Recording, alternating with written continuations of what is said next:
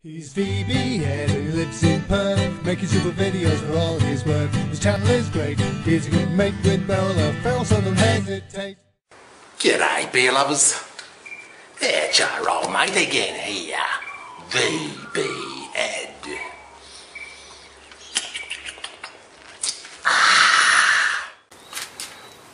In the state of Western Australia, where I live, we always have big issues about funding, about taxation.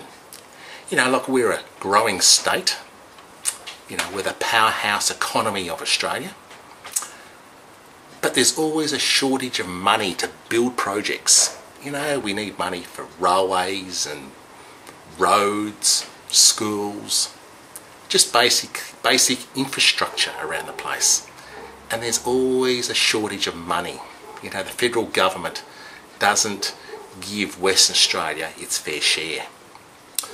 So what the state government here does is, as a way of supplementing the income, is to increase the fines, the speeding fines, traffic fines, parking fines, you name it. They're always constantly increasing the fines, buying more speed cameras, installing it around the place, and the fines are getting huge, you know. And when you do get a fine, you know, they only give you like 14 days to pay the fucking thing, yeah.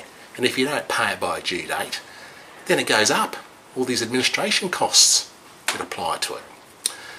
Now, a lot of these fines,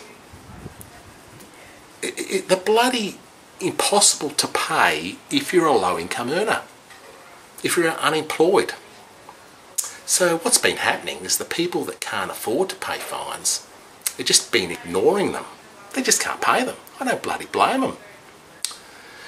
Now, as a result, the government reckons there's hundreds and hundreds and hundreds of millions of dollars in outstanding fines that have not been paid. Yeah, which is causing them problems, because they were expecting all that money to come in, you know, and you know their budget is basically stuffed as a result. So what they decided to do a few years ago was to force people to pay their fines.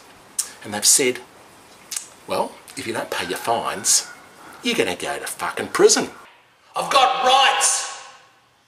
I want to see my lawyer. Come on, let me out of here.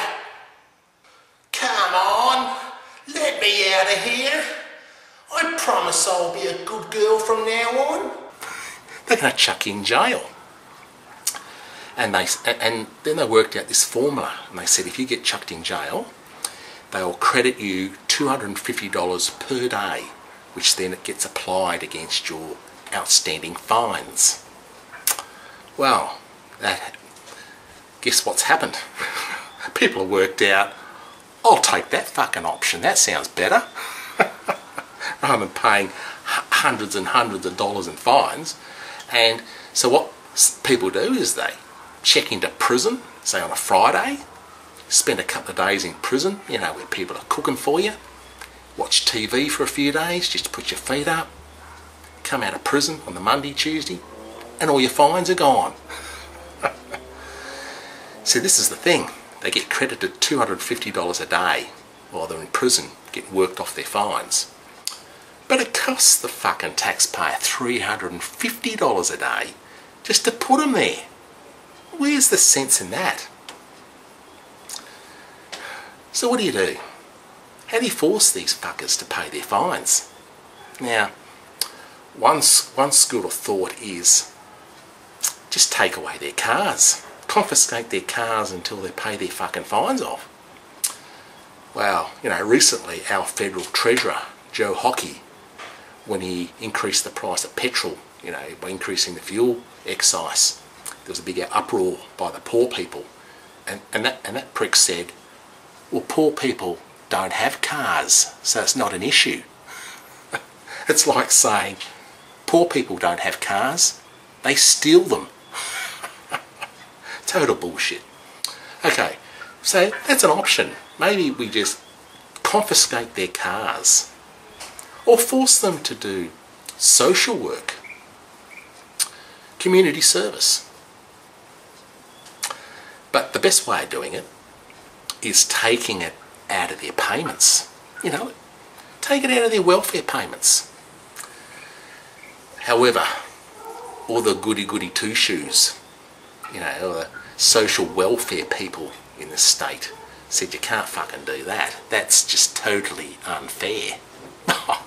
Give me a fucking break. They reckon last year 1,100 people decided to work off their fines by going to prison. Yeah, it's incredible, isn't it? So what do you guys reckon?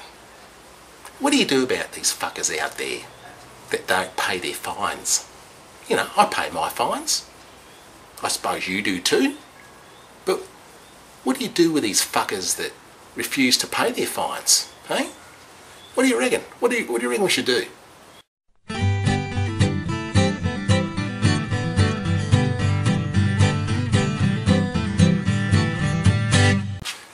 Hey, I've just thought of an idea.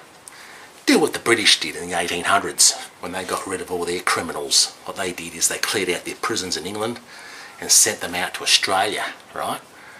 What I reckon we should do in West Australia is send all these fine defaulters, all these fuckers, to somewhere horrible. Send them to fucking Brisbane.